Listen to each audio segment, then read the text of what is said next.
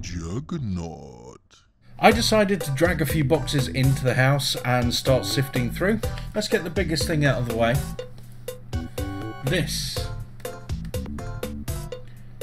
An Expert Accelerator Sales Race winner, Xbox Expert. Back in the early 2000s when the Xbox was first launched, my job was an assistant manager for a video game company. And the Xbox came out and the distributor box basically ran this competition throughout the entire United Kingdom.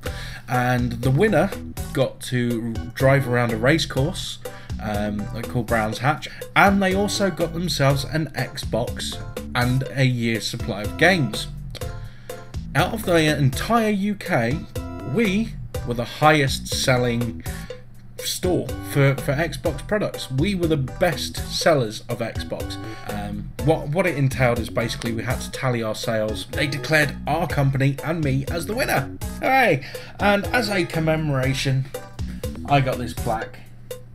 It's signed here by Dean Van Helsen, who was the head of marketing, and Rachel Birch, who was the channel marketing manager. It's got the Xbox logos there, it's got one of the cars we got to drive, everything's there for 2002 sales race. So that is very hard to come by, only 3 in the UK, and I own one of them.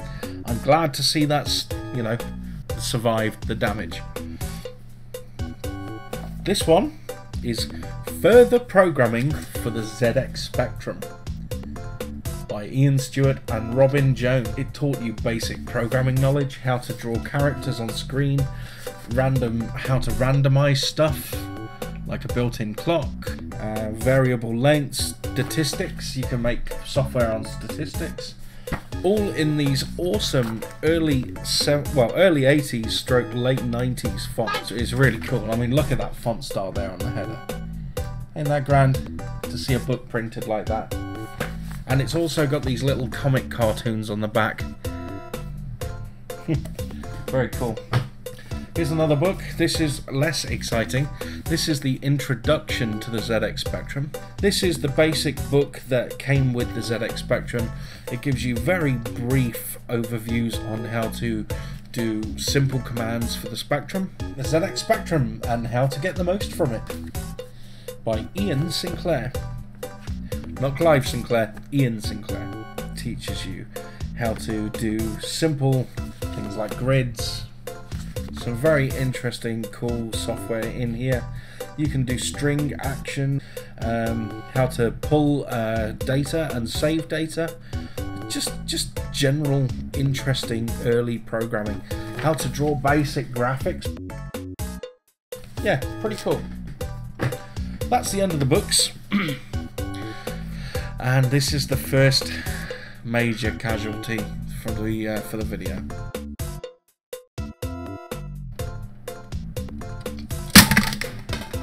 Sega Rally. Sega Rally 2 to be precise, for the PC. The box was absolutely trashed, it's in pieces. But the discs seem alright, hopefully that will still work. Fingers crossed. What will definitely still work is Paperboy. Paperboy for the Sega Master System. It's in a clamshell case, so I have no doubt that this is going to be fully functional. The cartridge is fine, spick and span. I'm sure that's going to work the first time I plug it in. Paperboy, of course, is a superb conversion of the arcade classic. One of my favourite Master System games ever. It's just super cool, and I'm so glad it's still here. Another one I'm so glad is still here is Golden Axe Warrior, which was featured on my top 50 Sega Master System games. This is a rip-off, homage, whatever you want to call it, of Nintendo's Zelda series. It's very well done. In many ways, I kind of prefer it to Zelda. The graphics are a lot neater for a start, and the characters seem to be more interesting. It seems like the box wasn't fully closed because this is it's suffered a bit of damp on the manual there. It's a bit faded, a bit jaded, but the cartridge looks in absolute mint condition. There's not even any dust in there. Golden Axe Warrior, I'm pretty sure will work the moment I plug that into my Master System or my Mega Base converter for the Sega Mega Drive. Okay, moving on. Doom for the 32X. Needs no introduction really. Doom is a seminal classic. The 32X version was one of the few console versions of the game released in 1994. If you wanted to play Doom and you didn't own a PC in 94, you either bought a 32X or you bought an Atari Jaguar. That was it. Later versions did come along for the 3DO, the PlayStation, the Sega Saturn, everything else under the sun. But in the early days, you could only get this on 32X and the Jaguar. So, funny story, I wanted a 32X. No, I wanted a 32X just to play Doom. I bought a 32X and Doom, took it home, and it failed on me. It just froze solid, and it kept freezing. It froze with every game I tried. I had Doom, I had Virtua Racing Deluxe, and I basically couldn't run either of them for more than 10 minutes without it crashing my machine. So I took it back to the shop and got a refund. And do you know what I spent that refund on? An Atari Jaguar with Doom. And that was an amazing decision. Ignore what people say about the Atari Jaguar. It may not be a decent competitor to something like this, the PlayStation or the Saturn, but it had some fun games and I thoroughly enjoyed playing Doom on it. Virtua Fighter for the 32X. Now this is a great conversion. Considering the system's limitations, they managed to pull off not only a game that looked like a decent replica of the arcade game, but it actually played in many respects better than the arcade game. In fact, it even improved upon the Sega Saturn by adding some new modes in this game, in this version of the game. The sound may not be quite up to scratch because there's no CD audio, but the gameplay is here in spades. Virtua Fighter 32X, absolute must-own game if you have a 32X. If you see one cheap, grab it. And while you're at it, grab Star Wars Arcade as well, will you? That's another brilliant, absolute must-have game for the 32X. Absolutely fantastic conversion of an absolutely fantastic arcade game. Star Wars Arcade it's just great. It's just absolutely great. You can spend forever just blasting those TIE fighters with its primitive 3D graphics. But those 3D graphics, which may look really primitive by today's standards, were the shiznit when it came out. It absolutely blew away any other console game that was released at the time. Still good fun. As is Virtua Racing Deluxe. Now I did mention this earlier. I had a 32X. I got it refunded. Got an Atari Jaguar, and then later in life bought another 32X. So this is the actual copy I've owned for, must be going on 21 years now. Still in great condition despite everything that my collection's been through in terms of damp and water damage and everything else. This is totally in perfect condition and it's a superb game. I love the VR games, they're just great arcade races, and this one expands upon the arcade original by adding 5 courses instead of 3 and 3 types of vehicle. Really, really cool. Got a couple of DVDs. The Evil Dead, Bruce Campbell Original Classic, and Red Dwarf Season 1. Red Dwarf, for you guys in the States, is a situation comedy based on a spaceship where this guy, Lister, is the sole living human being left in the universe. And that was done by a mishap with his cryogenic sleep chamber. He wakes up several thousand, I think it's thousands of years in the future, where his home cat had evolved into its own species. His annoying roommate from the past has been converted into a hologram. The computer talks to him with a bit of sass. It sounds kind of lame when I talk about it, but it's a superb comedy, absolutely well worth watching. Instead of playing Rise of the Robots on PC. You all know about this game. I don't need to say a word about it, do I? It's garbage. How that survived. I wish this had died and Snatcher survived. Unfortunately, Snatcher for the Mega CD did not survive, but this did. Damn it. Okay, moving on to some PC stuff. These are all re-releases of PC classics. Dirt cheap. I remember picking these up for next to nothing. So let's go through them. These are all factory sealed. Armor Command. Might and Magic 6, The Mandate of Heaven. Death Trap Dungeon, which is a lot like Tomb Raider, funnily enough. Made by the same guys as Tomb Raider. Thief 2. The late, great Colin McRae's original game, Colin McRae Rally. Excessive Speed. The original Warcraft, Orcs and Humans. Grand Theft Auto London in a standalone version. And Heroes of Might and Magic 3. That's the PC stuff out of the way. Okay. Are you ready?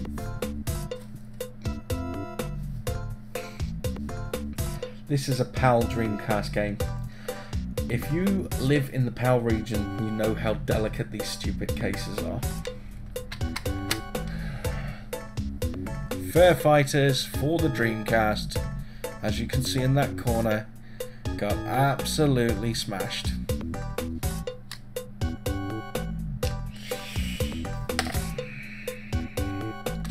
Let's check the disc. At least the disc is alright.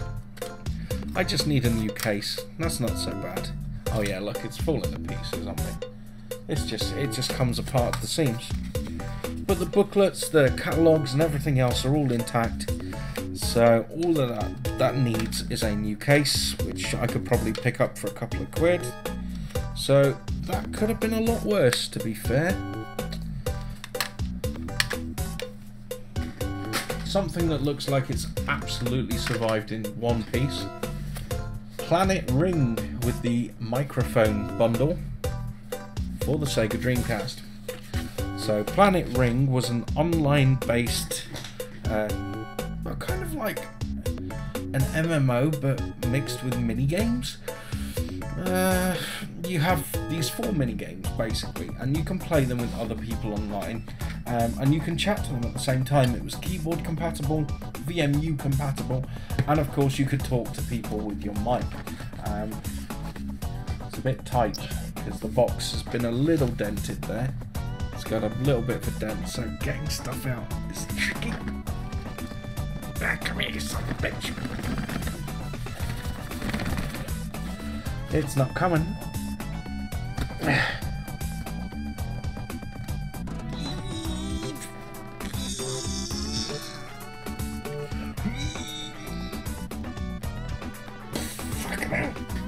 It's not coming. Jesus. 2 hours later. There we go. Right. Let's have a look. Still looks like it's in great condition. Yep. Perfect condition. Everything's great with that. Happy days. So before I put that back in its box,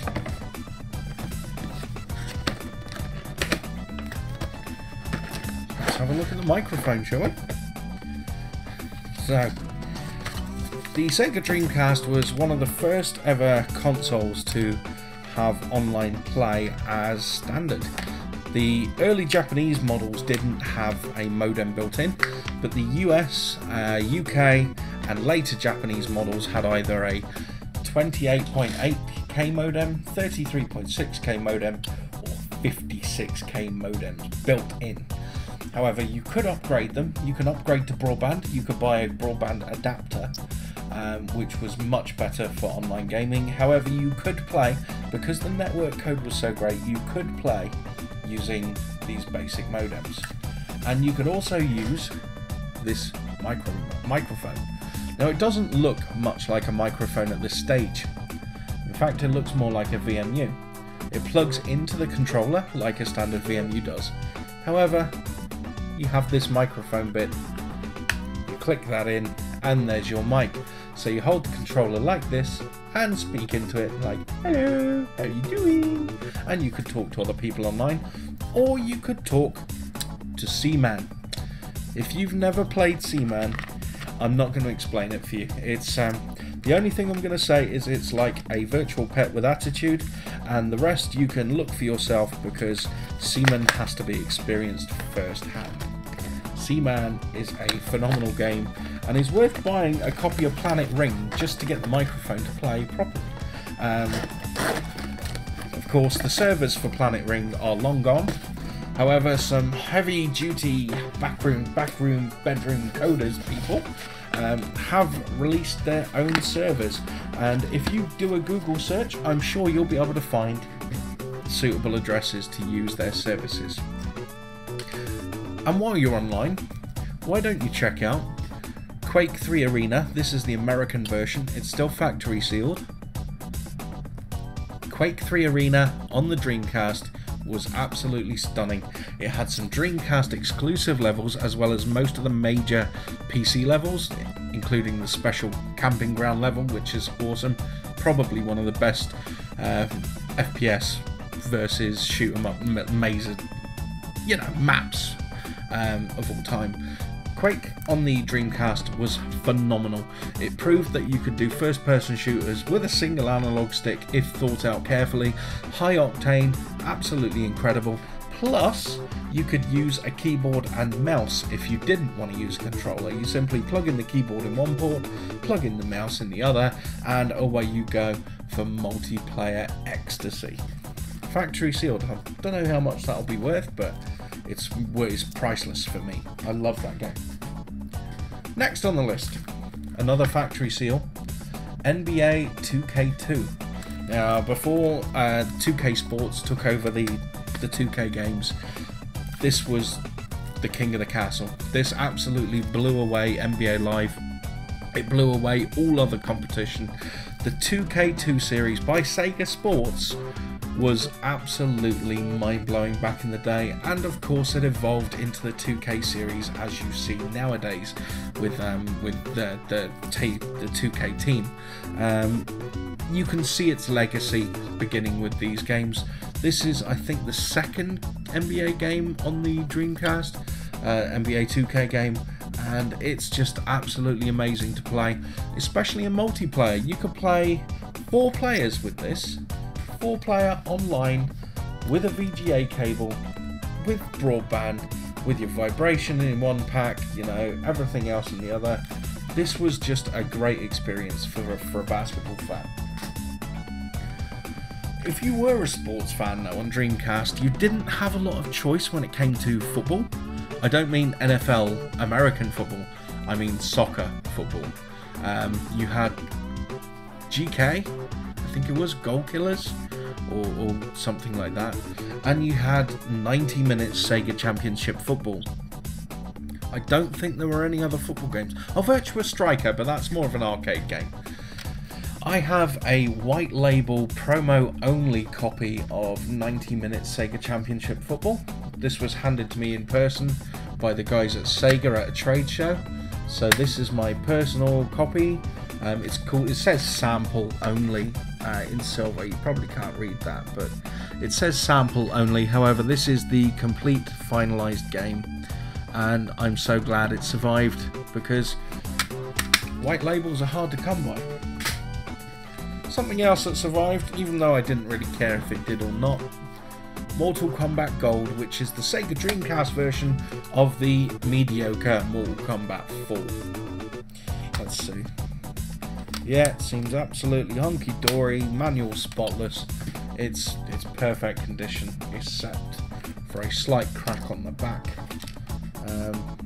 Yeah, Mortal Kombat 4 didn't exactly set the world on fire. It was very primitive 3D, and the engine just couldn't cope with a decent fighting game. It's a shame, a bit too early, I think, for a 3D fighter. Mortal Kombat 5 started to get a lot better, and then by the time Mortal Kombat 7 came around, and then of course Mortal Kombat 9 and 10, the 3D fighting had been perfected, and the games really showed off how special they could be in 3D. This one didn't quite hit the mark. Speaking of marks, Shadow Man and the Mark of the Dead.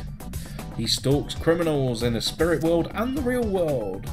There's a voodoo mask in his chest. He's a possessed man. Shadow Man is coming, trailing evil from live side to dead side. To stop an apocalypse. I can't speak. Fuck. To stop an apocalypse. To save your soul. And it was a pretty good game. You could tell it used the Tomb Raider style engine. There are a lot of similarities in terms of platforming between this and Tomb Raider. A lot of comparisons were made. Shadow Man's interesting, but it's not memorable. Aside from the main character and the areas, the gameplay itself was kind of middle of the road. Worth it if you can find it cheap though. Confidential mission for the Dreamcast. A light gun game. I thought when this was released, this was basically Virtua Cop 3, just with a different name. They did go on to make a proper Virtua Cop 3 game in the future, but that never came out for Dreamcast. This is James Bond Virtua Cop style. It's just fantastic. High octane, very fast, very fluid, keeps you on your toes throughout the entire game. Lots of enemies to shoot and very little reflex time to shoot them in. It's balls to the wall, white knuckle excitement from start to finish. I love Confidential Mission. Another sealed Dreamcast game, Caesar's Palace 2000, which is a gambling simulator of Caesar's Palace, of course. Another sealed Dreamcast game, Wild Metal. Now, this one was a DMA design game. Guys who did Grand Theft Auto made this game. Rockstar were involved. You can play single player, or you could have head-to-head death matches in this kind of tank-based shooter. Pretty cool game. I've got the American copy as well, which I played a bit. It ran off Windows CE, and Dreamcast games that ran off Windows CE had frame rate problems, but you know, still a good game, still worth checking out. Tomb Raider Chronicles for the Dreamcast. Now this feels a bit light. No, the disc's in there. And the book is basically a pamphlet. This one, Tomb Raider Chronicles, Lara Croft missing in Egypt. She's presumed dead, so you do like a recollection of previous missions, stuff that led up to where she is now. Kind of like almost like a return to the original game, but not quite. It wasn't a remake, it was a progression. But for me, I'd lost interest in Tomb Raider by this point. The game just did nothing for me. It's a shame.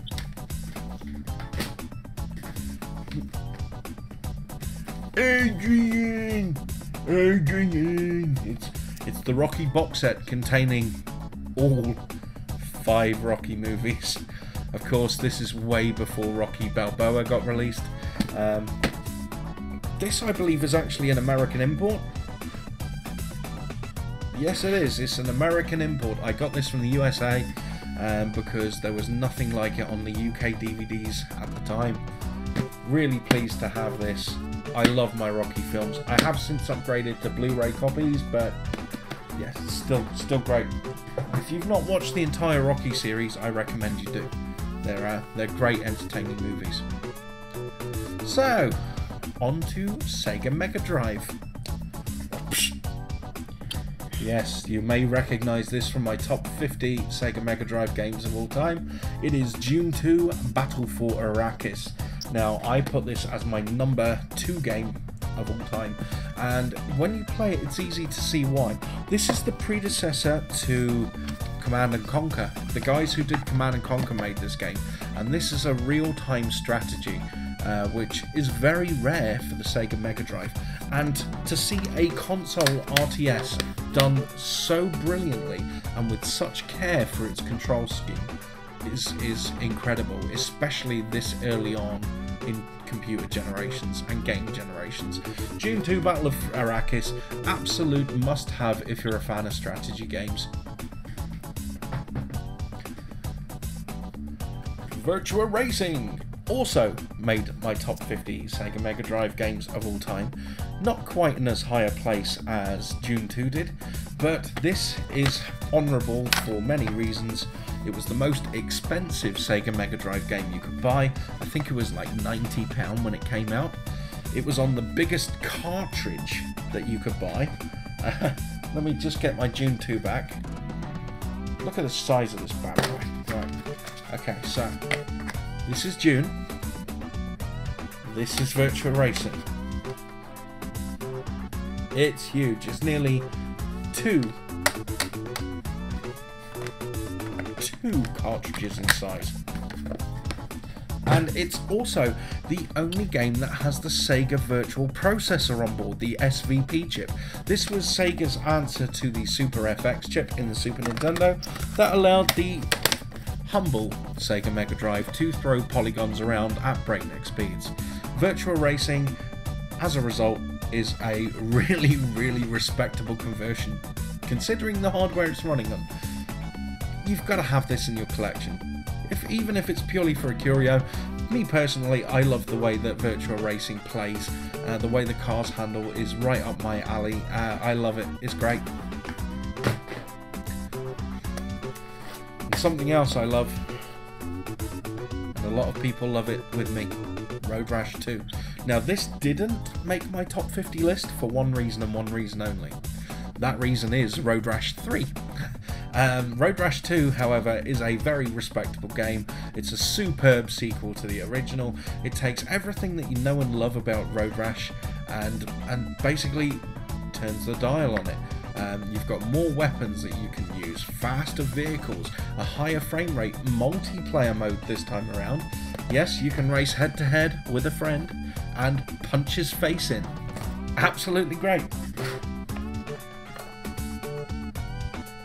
And this is another game that you can punch your friend's face in and smile while you do it. My number one Sega Mega Drive game of all time is Speedball 2. This is the UK version, and the UK version is slightly different to the Japanese version, which I specified on my list. The Japanese version has a few bug fixes and it has music playing throughout the game. The UK version doesn't have music, it just has sound effects while you play the actual matches, and it's got a couple of bugs, but it's still one of the greatest two-player games of all time. Speedball 2, in career mode or in league mode, you can sit there all day and all night long with a pal, play the living crap out of this and never get bored. I love the art direction, I love the style, I love the visuals, the impact that your players have, the strategical elements that you have with training up your players. It's just a hell of a game. I know a lot of people mocked me and decided that Speedball 2 was invalid as a number one. I disagree. I think that you're all invalid for disagreeing with me. Speedball 2 kicks ass. Right, 3DO. D for the 3DO. D, this is the Japanese version. D is a full motion video interactive horror film where you play this girl called Lara, I believe her name was, and you have 2 hours to find out what's happening in the world around you. There's lots of creepy goings on in this secret house, and I don't remember a great deal of the story itself. I think your father died and you're trying to figure out what happened to him, and spoilers, it turns out that you killed him because you're a freaking vampire lady. Yeah, spoilers. It doesn't actually ruin any of the enjoyment of the game though. And it looks like this version comes with a poster. Wow, what a useless poster that is. Can you see that? And on the back, it's also doubling up as your instruction booklet. There are some really cool puzzles to solve. Some really cool, shockingly gory visuals for the time. The pre-rendered graphics, the full motion video 3D was well, it was fantastic. It was released on a whole bevy of systems: PlayStation, 3DO, Sega Saturn, PC, and it's one of my favourite games of this style. So good, in fact, that I bought the English copy too, and the German one. This is actually the German copy, which is slightly different. Of course, Germany has some heavy censors throughout their games, so I thought it would be interesting to check out on the German version to see what changes there were. Turns out not a lot, surprisingly enough. Early FMV games, woof, there's still some pretty brutal imagery in this one, let me tell you. Still, I'm really glad to have it in my collection. Blade Force, and I don't believe I've ever got round to playing this.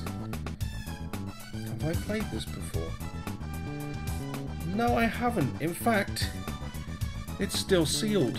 So, yeah, I've never actually tried that one. I'll have to give that a go. Tell you what I think. I've got the 3DO hooked up to the TV behind me, so yeah, I'm going to try that later. Starfighter. Unfortunately, it's suffered a bit of damage.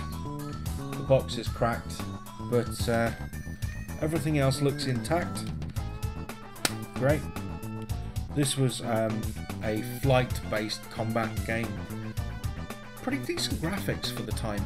Ran at a fair lick too. The frame rate was smooth, but it had nothing on the next game. Probably my favourite 3DO game of all time. It's a bit grubby, so I'm going to give it a quick clean up while we chat. Can't have this looking anything less than its best for the camera, because this game is super. Wing Commander, that is. Yeah, Super Wing Commander. Absolutely brilliant. Wing Commander is one of my favourite series of aerial combat games. Super Wing Commander just is essentially a remake of the first game with better visuals, with full 3D graphics, and it's absolutely stunning. I loved this game to death. This is the reason, along with Street Fighter, that I bought a 3DO. It's absolutely amazing, and you could only buy this for the 3DO and for the Macintosh. It never came out on PC or any other system. Really love this game. If you get a chance to play it, by all means, please do. Right, next one. Syndicate. Now, this is not the original box. Unfortunately, the original box was lost a long time ago. It was one of these big cardboard things, and in my idiocy, I threw it away, and I just made this quick replica dual case, which has now gone the way of the dodo. However, it kind of fits in with the style of the disc itself. This is a legitimate 3DO game. Look at the poor print job on that. Look at how poor it is. You can barely make out the wording. That is a legitimate retail release game. How shocking is that? Good job, the game itself is of absolutely highest quality though. It's a strategical isometric game set in the future, set in a very cynical future where corporations rule the world. Sounds a bit like now, to be honest, and you are mercenaries for hire.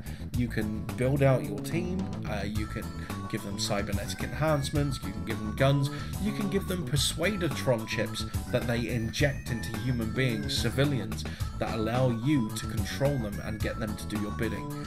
It was an incredible game. It was revolutionary back when it was first released on the Amiga in the early 90s, and the 3DO version is basically a straight port of that. Rather than have mouse controls though, it uses the controller, but the controller is cleverly realised for the controls, and it doesn't hamper your enjoyment of the game in any way. So we have one last 3DO game before we move on to other systems. Space Pirates, one of my few surviving long box games, although it has seen better days. This seems like it got damaged with the damp a little bit. This is a full motion video shooting game. It's a gallery shooter, much like Mad Dog McCree, that kind of game. Not much can be said about it. It's cheesy fun, but not as cheesy or as fun as something like Ground Zero Texas was on the Mega CD, which is very similar, but in my opinion, a lot better, a lot more fun. Yeah, the box has seen better days, but the disc looks okay. So hopefully that will still run on my 3DO. Time will tell.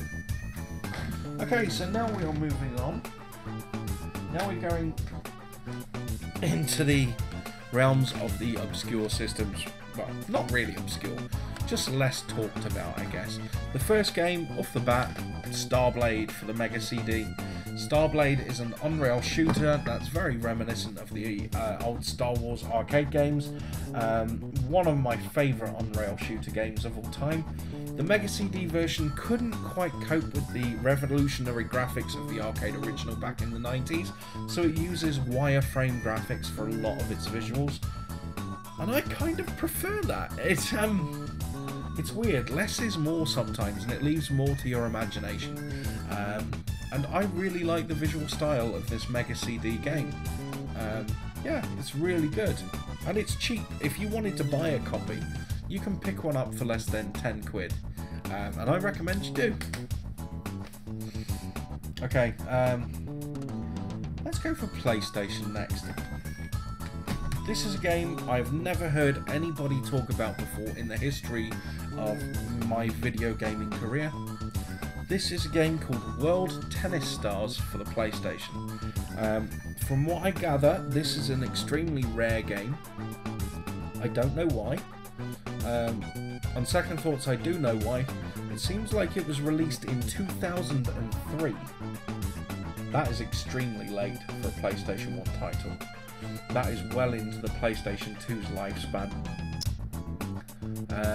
From what I can gather, it's a straightforward tennis game. I don't know if you can see the screenshots there because they're tiny. But yes, it's just a straightforward tennis game with tennis courts all around the world.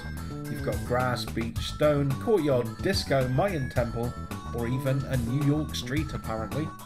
Whoop-de-doo. Okay, common as muck, Dragon Ball Z Legend for the Japanese PlayStation 1. The box, it's kind of damaged, which is a shame, but I can always replace that as long as the game is intact. The spine card is, which is always good. And the disc is perfect. Great. Okay, so I just need to replace the case on that one. That's not too bad. This is a 2D fighting game that you could use 4 players for. You could have 2 human players against 2 computer players and a great big battle royale, which was kind of unique for the PlayStation. Very rare to see a game like that because of the PlayStation's limited RAM. Less difficult to see and much more common, Tenchu, the Stealth Assassins. This is the American copy. Tenchu was great, a stealth 3D action game where you basically live by honor, kill by stealth. You could climb rooftops, you had to sneak your way around, you couldn't make a scene, you couldn't kill enemies that you didn't have to for the mission. Otherwise you alert guards and guards bring dogs, and then you have to drop caltrops or food or something to distract them while you escape. Really good game, teaches you how to be sneaky. Graphics have not aged well at all, by the way, but it's still a good game. What isn't a good game though, and the graphics have aged terribly, is the CDI version of The Seventh Guest. So, this is an interactive movie that you needed the FMV cartridge for. And the idea of this game is basically you get invited into this haunted house, you and 5 other guests, and you know, there's this toy maker in there and a series of puzzles, and you have to figure out through these puzzles who the 7th guest is. There is a secret 7th guest, and you have to solve the mystery behind that. Sounds better than I explain it. It really is a better game than I explain. However, it's aged terribly. It's very chunky, very choppy, very slow. But the puzzles are pretty good, so if you've got patience, you probably still could enjoy that.